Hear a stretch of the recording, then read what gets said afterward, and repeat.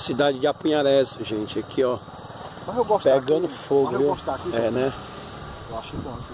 Pegando fogo. E esse rapaz que tá aqui perto de mim, meu amigo Paulão. Paulão. Paulão aqui é amigo das antigas, né, Paulão?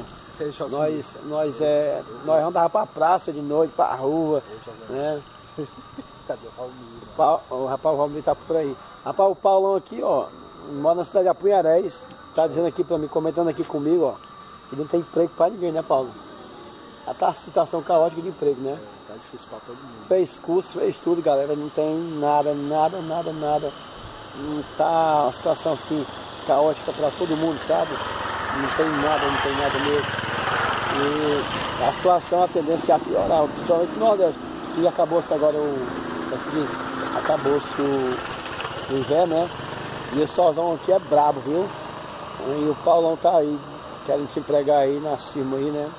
E também, apareceu uma vaga aí de Deus aí abençoado aí.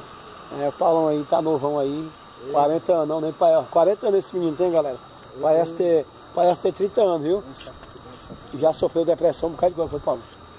E aí, ó, tá recuperado, graças a Deus aí.